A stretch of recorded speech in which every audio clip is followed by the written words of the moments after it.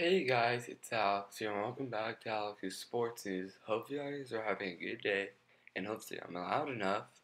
And let's get into the video. In NBA news, Porzingis wins the skill competition. He's the second big man to win it in a row. Eric Gordon wins the three-point contest after going off in the first round and last round. And Glenn Robinson III upsets in the slam dunk contest. No one had him winning it. And if you also notice, Curry missed 10 half-court shots to donate over $500,000 to the Sager Foundation. Yeah, that wasn't great, and he blew that too. In college basketball news, Vanderbilt beat 21 South Carolina 71-62.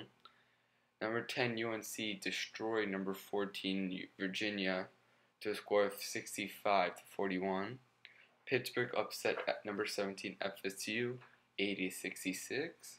And number 3 Kansas beat number 4 Baylor 67-65, and they won an 8-0 run in the final 2 minutes.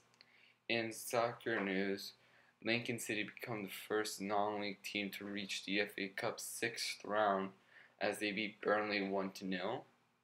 Chelsea beat Wolves 2-0 to advance to the 6th round.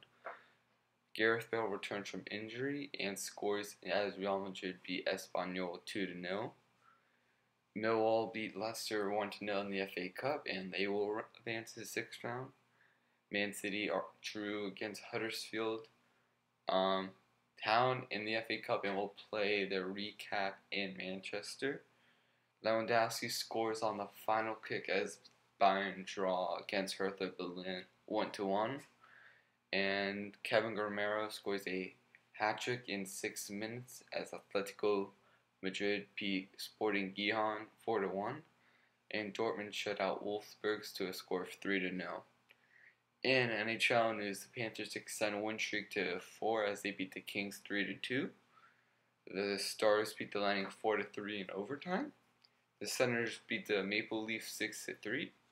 The Oilers beat the Blackhawks 3-1. And the Red Wings beat the Capitals 3-2. In NFL news, Dolphins re-signed Cameron Rake to a two-year, $19 million deal. In MLB news, the Yankees win the arbitrary on Betances, and he's only going to get paid $3 million now, not $5. And yeah, that's going to be it for today's video. Hope you guys like and subscribe. Thank you guys for watching. Please follow our Twitter and the link down below. And peace.